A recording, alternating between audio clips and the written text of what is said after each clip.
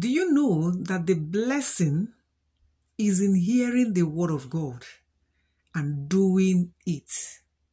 Hearing as well as doing it. Join me as we look at the topic that says, act on the word.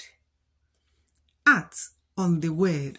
Praise the Lord. Hallelujah. Our Bible passage will be taken from the book of Matthew 7:24-29. And the memory verse will be from James 1:22. Let us pray. Blessed Redeemer, we thank you, we bless your name, we magnify your name, we glorify your name, we exalt your name.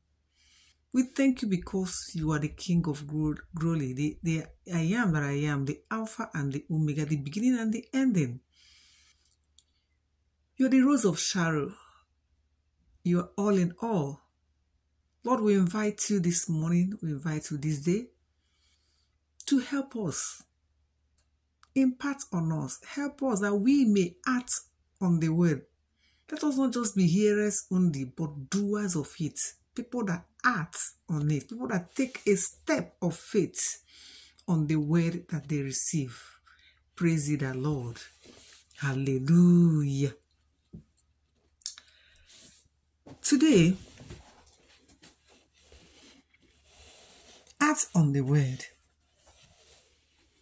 Yesterday we looked at listen to the word, and we talked about people who do have ears, but they do not hear from it. But today we are looking at those who do not act on what they hear. And this time around, that in the Lord believed that is not the devil doing it, it's the individual that has refused to act on what he has heard. And some of such people, they can recall a pastor's sermon, word for word, but they don't practice it. They can probably recite the Bible from Genesis to Revelation, but it does not show in their lives because they do nothing in line with the word.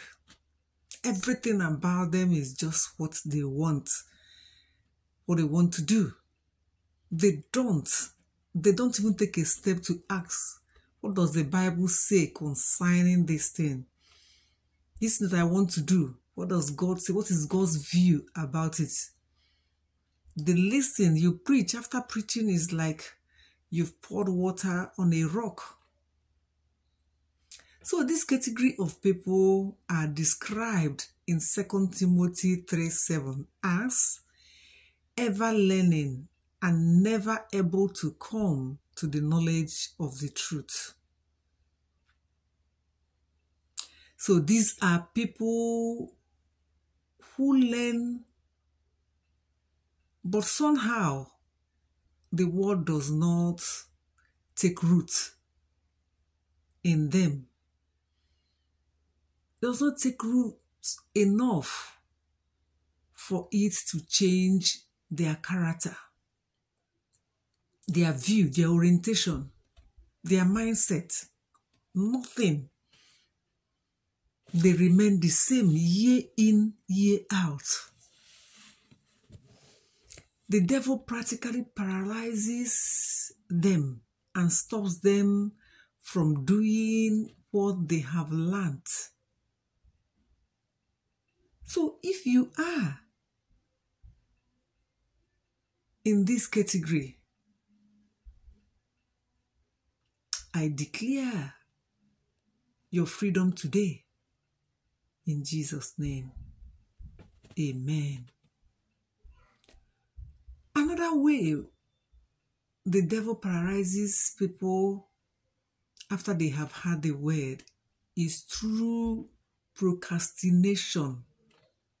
Some people, they have first class in procrastinating. They hear and are determined to apply what they have learned. But then they procrastinate until they lose the zeal to do it.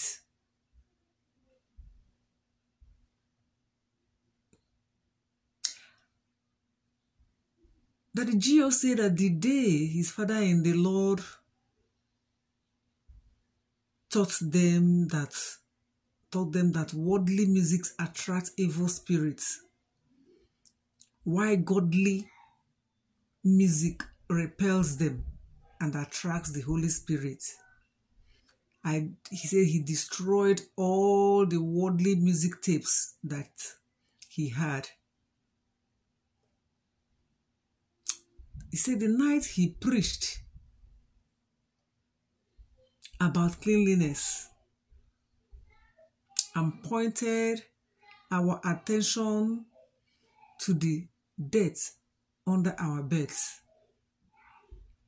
That same night when they got home, said that he and his wife lifted up the mattress and cleaned under the bed and everywhere in their home. He said that they did not wait until the next day. That is how to act on what you have heard. This is the same way you should practice the word of God with urgency. James 1:23-25 says that when you don't practice the word immediately, it is like not adjusting your clothes while standing in front of the mirror. It will be useless to start adjusting them when you no longer have the mirror before you. Don't let the devil paralyze you.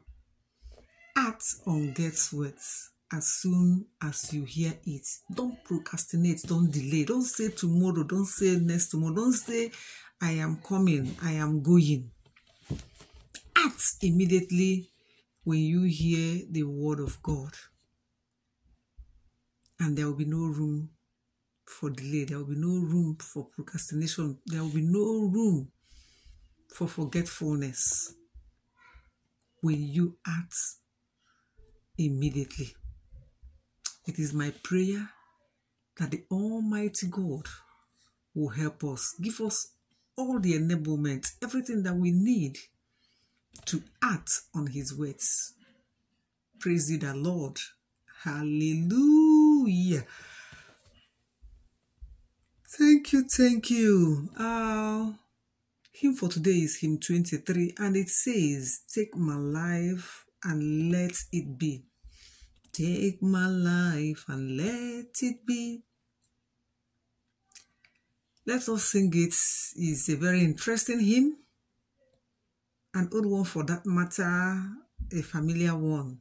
So let's sing it while at work, in the house, while doing our business, whatever thing that we are doing. Let's just sing it along, and your spirit will be surely lifted. Praise the Lord. Before I go, I still want to appreciate all my returning subscribers and those coming to my channel for the first time. I thank you, I appreciate you, and I welcome you to join us in our Open Heaven series.